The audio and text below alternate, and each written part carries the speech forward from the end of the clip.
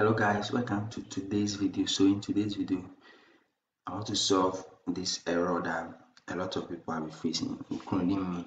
I used to face this error a lot until I find out exactly what is wrong. So for example, let me launch. I want to delete some stuff on my database, so I want to delete. So this is one of my softwares. So let's say I want to delete something like maybe this data here. So I go on delete. So it says, are you sure you want to delete? So I say yes. So this is there's some error. So let's check here. So if you look at my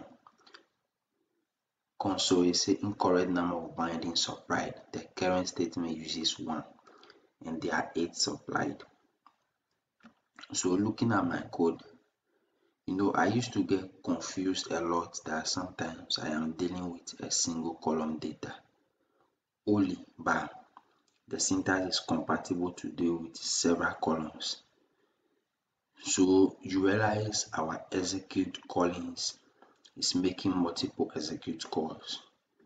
So with this one, how do we solve it? We need to solve it by storing the strings in a list. So which one is the string? The string is our callings. So if I look at my table here, I said delete from inventory bill, where bill is equal to question mark here. So delete. So this is my calling because I'm saying coffee name entry.get. So this is my calling. So we want to put this calling in the list. So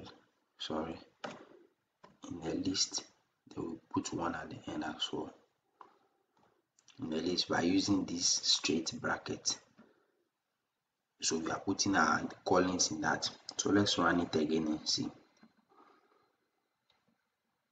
So I want to delete the TIU. So it's saying, are you sure you want to delete records of BBW? Yes. So as you can see now, my record has been deleted successfully. So let me delete this one again for you to see.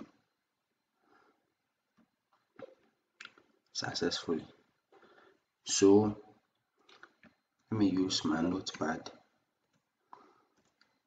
to demonstrate so I won't get confused. So for example, let's say you are executing something. So let's say cursor dot execute. So let's say select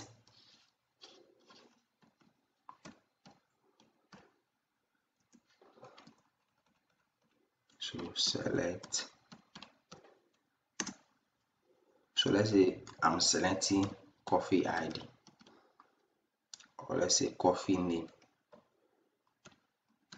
So it can be whatever you are trying to select from a database. Maybe you are deleting, so maybe you are saying delete from, or delete this data from, or maybe you are updating, so update this data from. So it depends on whatever you are doing in your SQL or your SQLite database. So right now I'm trying to select coffee name in my case.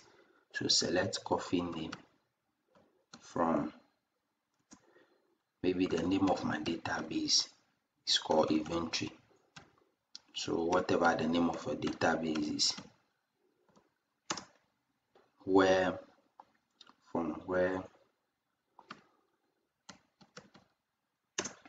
so let's say where coffee ID. So maybe if this is my primary key, so where coffee ID is, so we need to put a question mark there. Then we put some listen around it. So comma, then our item. So then our item will be in a list. So then we close it. So whatever our item is, so maybe your callings, maybe you are trying to call, maybe your item in, maybe let's say coffee maybe you've linked your coffee name to maybe a text variable, maybe call coffee name, or maybe coffee name, maybe you are trying to call it from maybe coffee name entry, or let's say maybe it depends on whatever your calling is. So whichever your calling is, you just have to put it inside the list form for it to work. So that's all for today. I hope this works for you, and if it works for you, please don't forget to give me a thumbs up for more of this, or you can subscribe to my channel for more of solutions. Thank you.